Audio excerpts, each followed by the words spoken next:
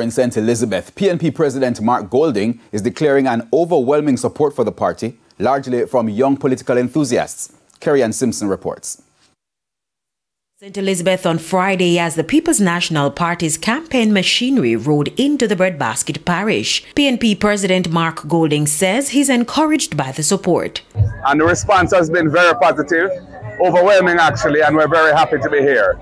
This parish is, of course, the breadbasket of the country, has a strong tradition in agriculture, but they have major infrastructure challenges. Water is a big issue here.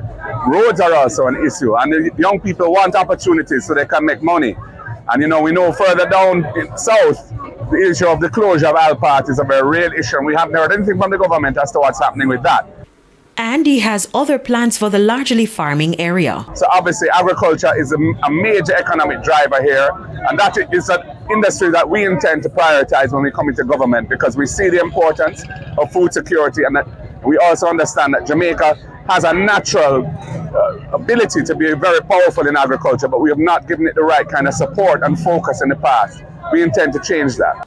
And with less than a week to nomination day and under a month to the local government elections, I'm encouraging our workers to focus, finish all canvassing, stay close to the voters, make sure that they bring out every single PNP vote who has ever voted, and young voters who we know should be supportive of us.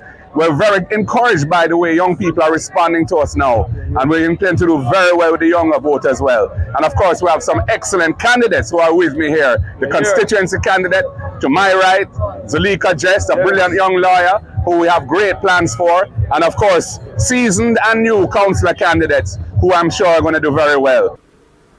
Kerry-Ann Simpson, TVJ News.